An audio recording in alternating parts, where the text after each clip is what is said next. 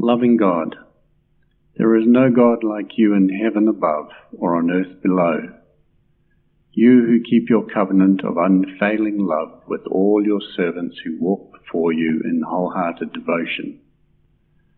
So when the heavens are shut up and there is no rain, because we, your people, have sinned against you, and when we pray to you and give praise to your name, and turn from our sin because you have punished us, then hear from heaven and forgive the sin of your people. Teach us the right way to live, and send your blessings on the land that you have given us. When disaster strikes, hunger or disease, or there is trouble in our towns and cities, whatever may come, and when your people pray, hearts and hands lifted up because of our suffering, then hear from heaven, your dwelling place. Forgive us and act, dealing with everyone according to all we do, since you know our hearts, for you alone know every human heart, so that we will live before you in lifelong reverence and believing obedience.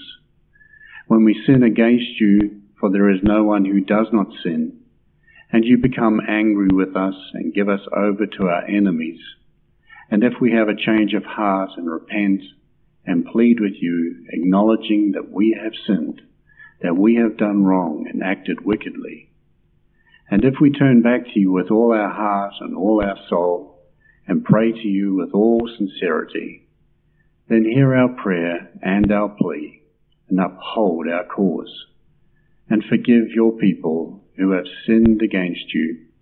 Forgive all our offences that we have committed against you, not for our sake, but for your glory.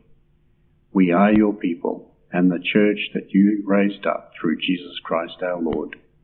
In his name we pray. Amen.